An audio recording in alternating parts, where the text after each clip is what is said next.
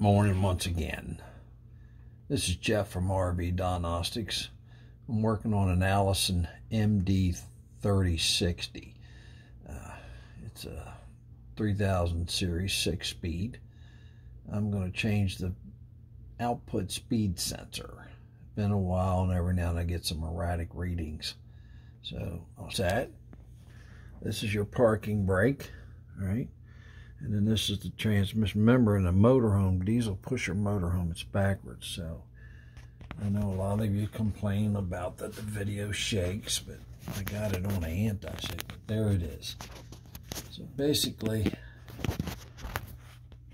it's a hard thing to do. Okay, there.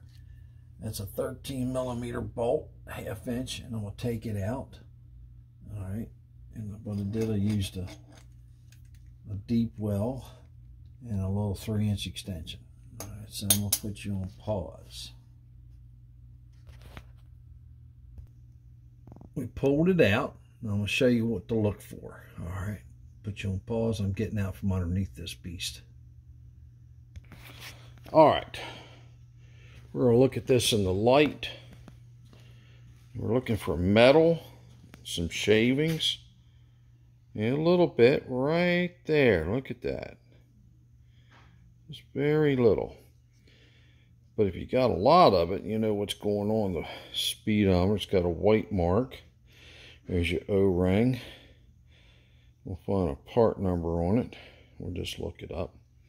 Now I got something to compare it with. Got to order one. Alright, so that's a quick video on how to remove. Of course, insulation is the reverse. This is a Allison transmission 6-speed, 3060 series MD, but a lot of people put it MH behind because it's a motorhome. Same transmission. Thank you very much, Jeff from RV Diagnostics.